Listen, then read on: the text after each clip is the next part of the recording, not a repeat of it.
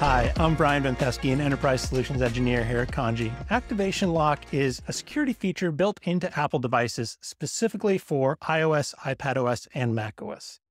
The goal is simple. It's to make it harder for anyone else to use or resell a device that they shouldn't have access to. Here's how it works. Activation Lock automatically kicks in when a user enables Find My on a device. When this feature is active, the Apple ID and password associated with that device are required to turn off Find My to erase the device or to reactivate it after a wipe. This helps prevent unauthorized access, even if the device is factory reset. Now, this is really great from a security standpoint, but it can prove a significant challenge for IT admins and organizations.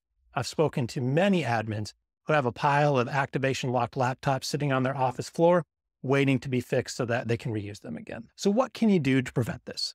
There's a few things to consider. The first is to enroll that device in an MDM before the user has an opportunity to log into iCloud, either via ADE or manual enrollment.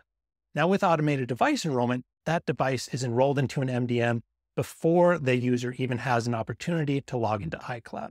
This means that the disallow user-based activation lock payload can be set down before the user even has an opportunity to log in. Now, even with manual enrollment, that can still work so long as the device is enrolled into an MDM before the user logs into iCloud.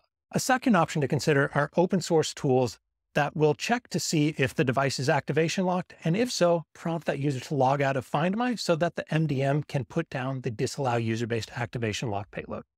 I wrote a script called Unactivation Lock that you're welcome to check out that does just that. Third option to consider, recently, Apple added a new feature to Apple Business Manager that allows admins to remove activation lock for any corporate-owned devices that you have in your ABM portal.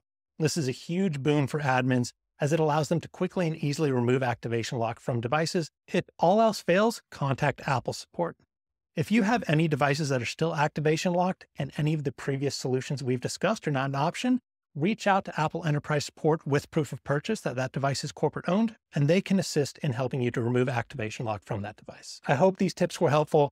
Hopefully the solutions presented here can help make activation lock issues a thing of the past for you and your organization. Take care, and we'll see you next time.